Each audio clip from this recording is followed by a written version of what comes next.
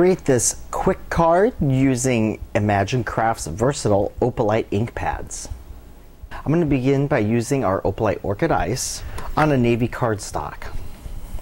I'm going to pick up some of the Orchid Ice with one of our sponge daubers, and I'm just going to go right along the edge of the card. For the second step of this card, we're going to create our fleur-de-lis layering piece. And again, I'm using our Orchid Ice and my sponge dauber. And I'm just going to cover the entire layering piece with my Orchid Ice color. Use my Opalite Sterling Frost. I'm going to quickly edge my layering piece card just to give it a little bit of a silver border.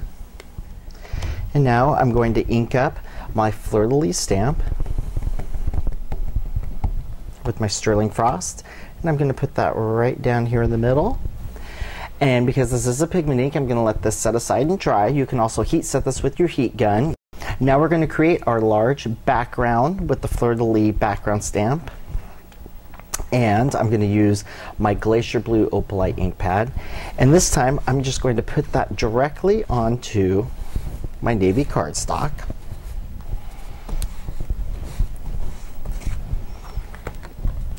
And as you can see, if you do direct ink pad to the paper and kind of twist it, you're going to have the blue stand out a lot more in certain areas.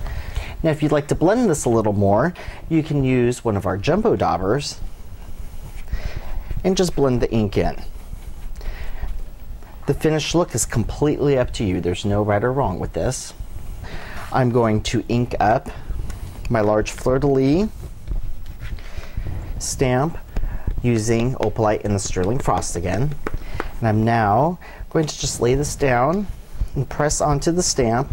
You can stamp this down the other way. I just want to make sure I make a really good impression on here. Again, I'm going to just set this aside for a moment, let it dry, while I color my ribbon.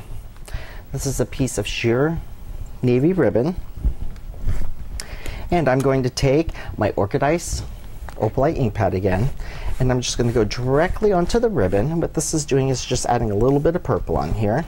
So now it's time to assemble our card, and I just want to show you that I have already put all my adhesive onto all of my layering pieces, so the assembly is going to go so much quicker.